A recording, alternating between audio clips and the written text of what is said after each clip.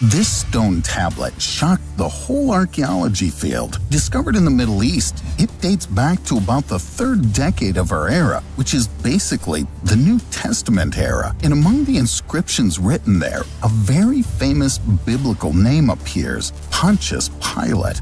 That very same Roman prefect of Judea who, according to the New Testament, sent Jesus Christ to the cross. The tablet proved even to skeptics that Pontius Pilate was absolutely real and the Bible didn't lie. But what about the events described in the most essential part of the Old Testament, Genesis? Will they stand the archaeological and scientific tests? In this video, you'll find out what could have been the prototype for the Garden of Eden. How high did the actual Tower of Babel reach? Could Noah's Ark actually withstand a real flood? And finally, among all the things described in the book of Genesis, what might have happened in real life? The first chapters of Genesis tell us about the creation of the world and the first humans. In the beginning, the universe was very dark, and only then God said, "Let there be light." And in 1964, physicists Robert Wilson and Arno Penzias managed to find that light using an ultra-sensitive microwave Holmdel antenna in New Jersey. They noticed a background noise coming from all directions simultaneously. Today, this phenomenon is known as the cosmic microwave background, and cosmologists are sure this is the very first light in the universe, emitted by hydrogen atoms just 380,000 years after the Big Bang. Until then, there was indeed total darkness everywhere. Still, the rest of the biblical story of the 7-day world creation isn't scientifically proven at all, just a miracle. However, the famous sci-fi writer and atheist Isaac Asimov, in his Guide to the Bible, urged us not to judge the authors of the book of Genesis harshly. In his opinion, they'd gathered the best information on cosmology at the time, and given that the cause of the Big Bang is still unknown, we're not really far away from them. It seems that without some kind of miracle, our universe should not exist at all. Since it makes no sense to search for scientific proof in miracles, and it's generally a matter of faith, let's focus on the most intriguing details that can somehow be verified. For example, where exactly did the first people live? The book of Genesis mentions the 4 tributaries of the river Eden that washed Adam and Eve's garden of the same name. These are the mysterious Pishon, Gihon, and well-known Tigris and Euphrates. And indeed, the Near Eastern region of Mesopotamia is the cradle of modern civilization because it was there that the first Sumerian cities were built. But where did we overlook Pishon and Gihon? Some medieval theologians speculated that it might have been the Indian Ganges and the Egyptian Nile, but then the Garden of Eden would occupy an area comparable to the size of Alexander the Great's empire. Yet it still doesn't include the region pointed out by modern anthropologists. These caves are located in South Africa, 50 kilometers from Johannesburg, and there scientists discovered many scattered remains belonging to the ancient ancestors of Homo sapiens. The earliest date back more than 3.5 million years. That's why the caves were called the cradle of humankind. Of course, all of this contradicts the Bible, not only geographically, but also ideologically, because Scripture states that humans have nothing in common with apes. But what about the origin of all humankind from one pair, Adam and Eve? Nowadays, anthropologists believe that to widen the population, it would take more than 2 people, but rather hundreds to 10,000 of them. Otherwise, their descendants risk degenerating due to close kinship, or they would have to use genetic engineering to subtly correct their DNA. Now that I think about it, there's a famous episode in the book of Genesis when all humankind, and even animals, were on the verge of extinction, but were saved only thanks to an ambitious engineering project. Some researchers believe that Noah's Ark is absolutely real. In fact, it's already been found. The book of Genesis directly indicates the place where the giant ship finally stopped, the mountains of Ararat. Most Bible scholars agree we're talking about the highest peak in Turkey, Mount Agre, more than 5,000 meters high. It's in this region that, since the 7th century BC, all sorts of expeditions have been sent in search of Noah's Ark, mainly at the expense of the church, and almost all of them returned not empty-handed, but with a plank or other wooden fragment that supposedly belonged to the legendary ship. However, given that many church artifacts like relics of saints turned out to be faked, there's no reason to trust these testimonies. A much more exciting thing is what was unexpectedly discovered on Mount Agre, that is, Ararat, in the 20th century. In the fall of 1946, Life magazine published a sensational photo of a huge boat-shaped formation in the natural terrain on the slope of Ararat. This picture impressed many believers, but no one took it as seriously as anesthetist Ron Wyatt from Tennessee. He was determined to prove those were indeed the remains of Noah's Ark. Arriving at the site in the late 70s, Wyatt saw that this unusual rock had a series of symmetrical structures very similar to the beams of the sides and decks. Moreover, this boat-like hill slung over a limestone ledge like a ship hitting an obstacle. But how did it get there? Wyatt assumed that powerful mud flows had once swept through this valley, so he went upstream. What was his surprise when a couple of kilometers away, he found a stone with the same boat-like shape inscribed on it, and in it, there were 8 faces, apparently corresponding to Noah, his 3 sons, and their 4 wives. And you know what? Not only fragments of wooden structures were found very nearby on the slope, but also strange metal artifacts composed of a mixture of magnesium, titanium, and aluminum. The fact that it's a completely unnatural combination was later confirmed by geophysicist John Baumgartner. Wyatt's discovery interested him so much that he went to Ararat with high-frequency metal scanners and studied the boat-like structure with them. The results stunned even people who already believed they had found the Ark. Right beneath their feet, there were parallel metallic structures not typical for natural ores. The researchers assumed those were nothing more than rows of rivets in the beams of a giant ship. But why did the Ark's remains end up in 2 different places? Wyatt's theory says that after the waters receded, the vessel settled higher up on the slope, where its lower decks were firmly stuck in the silt. However, a few hundred years later, a volcano erupted nearby, triggering mudslides. They literally cut off the upper part of the Ark and carried it downward, where it struck a limestone rock. As a result, the thick slurry of mud and rocks preserved the wooden structures, gradually turning them into common fossils, while the metal rivets remained intact. Though the most interesting thing is that by measuring the length of both structures below and above the slope, the researchers obtained very similar values, from 137 to 157 meters, and the largest of them exactly corresponds to 300 Egyptian cubits. According to the book of Genesis, that was the length of Noah's Ark. These discoveries impressed the Turkish authorities so much that they sent their own expedition to the alleged Ark and even decided to open a national park there, dedicated to Noah's Ark. Subsequent, more modern scans of the area have shown that the mountainside does contain a volumetric ship-like structure. However, despite all this evidence, most archaeologists and geologists believe we're facing a natural formation. It's just extremely anomalous.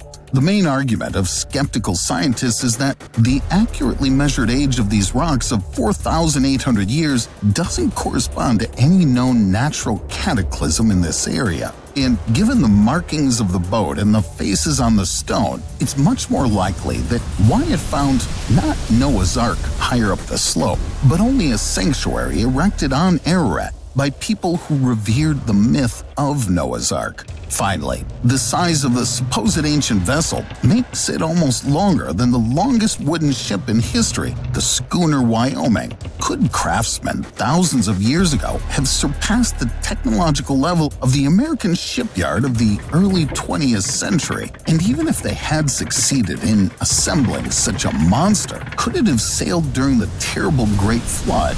To find the truth, we'll have to delve into the history of biblical mega projects. The book of Genesis describes another giant structure archaeologists have searched for centuries, the Tower of Babel. And the text even mentions its building materials: bricks for stone and bitumen for mortar. They were used to build all the buildings in ancient Babylon. Yet houses and temples were one thing, whereas a giant tower that had to reach all the way to heaven was on another level. What height could it be? Today, the boundary of space, or more like the threshold of heaven, is considered the Kármán line at an altitude of 100 kilometers. But the current tallest building in the world, the Burj Khalifa skyscraper, is only 828 meters high. In other words, we couldn't reach even 1% of this altitude using the most advanced technology and heavy-duty concrete. Are bricks and bitumen any better? The Chrysler Building in New York City is in fact the tallest brick tower in the world. Its peak reaches 320 meters, which is almost 3 times lower than the Burj Khalifa. The only thing is that the whole structure here is supported not by bricks, but by a steel frame. If you suddenly took it away, the Chrysler Building would immediately collapse under its own weight. According to the engineers' most optimistic calculations, the tower made of typical Babylonian bricks bonded with bitumen mortar couldn't have been higher than 20 meters, or it would have collapsed under its own weight. What kind of heaven is that if it's barely 3 floors high? Yet archaeological evidence claims that the Babylonians could bypass this limitation and build a colossal ancient skyscraper.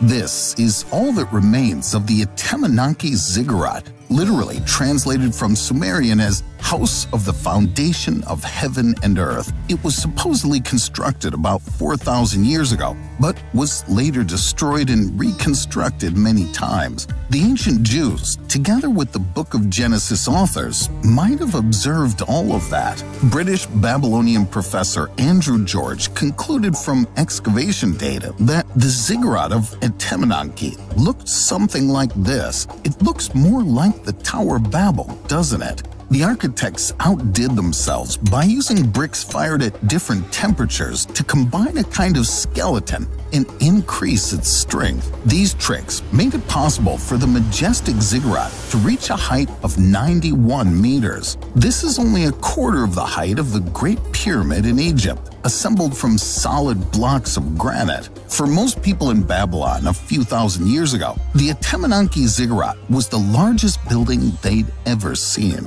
Given the flat terrain around them, it might indeed have seemed like the Tower of Babel reached the heavens themselves. Such a mega project obviously required enormous organizational skills and human resources. So if the Babylonian kingdom could afford such luxury, what about humble and righteous Noah with his ark?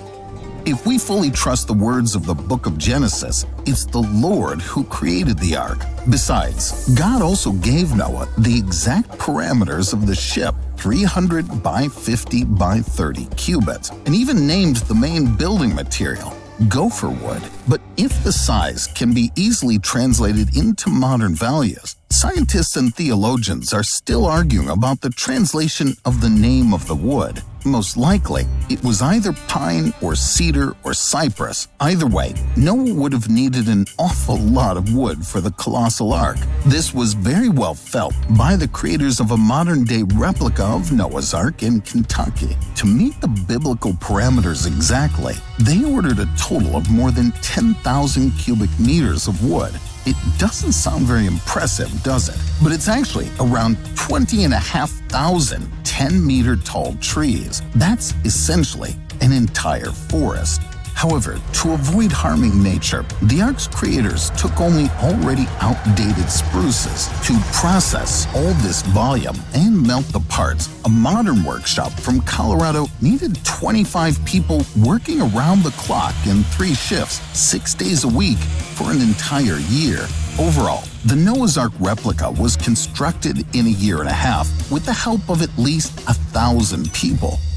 But the book of Genesis doesn't mention that Noah was helped by anyone other than his family, the same 8 people, half of whom were women. But if we even imagine that God gave them not only the blueprints, but also woodworking machinery similar to modern woodworking, then, based on the pace of construction of the replica in Kentucky, Noah would have needed about 450 years of uninterrupted work. And the most interesting thing is that he had them. After all, according to the book of Genesis, Noah, as one of the pre-flood patriarchs, lived a full 950 years. But we must remember that his divine deadline for building the ark was much stricter. Noah received the flood warning only 120 years before it began. That means, even according to biblical logic, he must have had at least 100 or 200 helpers. For about a century, they would have harvested the wood and cut out the parts and assembled the ark in the last 20 years so that the wooden structure wouldn't have had time to rot away right on the site. But if we take all factors into account and at least try to come close to a realistic estimate with the participation of the same 1,000 people as in Kentucky, but without modern tools, Noah could well do it within half a century. However, in this case, his biblical image of a hermit, laughed at and disbelieved by everyone, is shattered. To pull off the mega project with the ark, the real Noah had to be a wealthy and popular person with excellent organizational skills. But even after all the titanic labors under his leadership, the weary and aging workers would wonder if the ship would float when the apocalypse started. Could the Great Flood have sunk Noah's Ark with all of its passengers? According to the book of Genesis, water covered the entire land, including the peaks of the highest mountains. However, a fairly simple calculation shows that such a flood would require at least 2 more world oceans to be poured onto Earth in 40 days and 40 nights. This is like the Great Waterfall. So, today, scientists are sure that the book of Genesis describes a large-scale but localized flood. Analysis of the stones in that same ancient Mesopotamia show that the Tigris and Euphrates rivers regularly overflowed for many kilometers around. It's estimated by archaeologists that the most catastrophic of them could flood areas within a radius of 160 to 320 kilometers, and the maximum corresponds to just simultaneous heavy rains. This flood swept underwater all the region's major cities, along with all the highlands, so that a local who miraculously escaped by boat would not see any land around them. Indeed, the whole world known to them was flooded. And this Mesopotamian flood happened about 4,900 years ago, which almost coincides with the assumed age of the anomalous rocks on Mount Ararat. But would Noah's Ark have sailed anywhere at all? In Kentucky, they built not a ship, but an ark-shaped recreation center for Christians. Its builders didn't even try to calculate its buoyancy. Instead, physics students from the University of Leicester did it. They took the average parameters of Noah's Ark, 144 by 24 by 14.5 meters, a little smaller than the Kentucky replica, but quite consistent with the mysterious structures on Ararat. The main material chosen was cypress, which has an average weight between cedar and pine. Initially, most of the students were sure that the calculations would show the complete invalidity of the biblical legend. But to their surprise, Noah's Ark, with these parameters, thanks to the expulsive force of Archimedes, floated easily. Moreover, it could take on board more than 2 million sheep without any risk of sinking. This, according to biologists' calculations, is more than enough to take a couple or even more representatives of 35,000 animal species.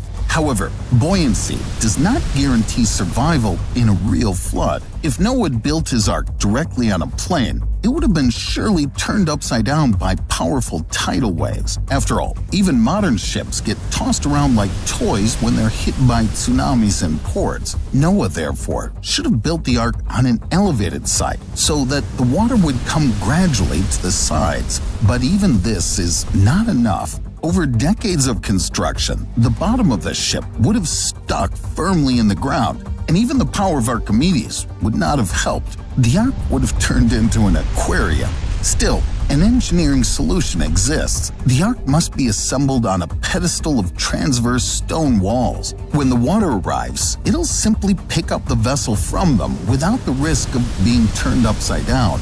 Waves are another matter. Numerous modern tankers made of the strongest steel have snapped like matches in a storm. To prevent the giant wooden vessel from going through the same fate, Noah had to use one of several know-hows when assembling the hull to give it sufficient strength. Rivets alone wouldn't have been enough. He had to think hard about the shape of the wooden parts and the way they were fastened. Needless to say, these engineering technologies were unknown in antiquity and appeared only at the beginning of the 20th century. Nevertheless, even if the ark, vulnerable to the waves, had miraculously stayed afloat, the final blow to the realism of this story is not even physics, but geography. It's not even the distance between Mesopotamia and Ararat, which is about 1,500 kilometers. The thing is that the giant boat-like structure was found at an altitude of about 2,000 meters, which is 100 times higher than the level of Mesopotamia's worst real flood. So, can we really forget about the findings on the slopes of Ararat in the biblical legend for good? Not so fast. You see, Noah's Ark didn't have to float to be real. If Noah somehow foresaw a global flood, he would have immediately tried to move as high up as possible. And it's hard to find a higher and closer peak to Mesopotamia than Ararat. Noah likely told everyone he knew about the coming catastrophe and convinced enough people to follow him. Thus, not just Noah's family went to Ararat, but also potentially hundreds of his faithful followers. They climbed the known slope, and according to Noah's instructions, they all began to build the ark because, from their point of view, the water might have reached there too. Then it doesn't matter what kind of wood and technology they used because the flood was limited to Mesopotamia and didn't even come to the foot of Mount Ararat. However, the enormous wooden ark was ready and became something like a temple. Just imagine, a traveler climbs a mountain and sees a giant vessel. What story would they tell when they returned home? Exactly. They would tell about such a terrible flood that the ark from Mesopotamia was swept up to Ararat. Would you believe in such a theory?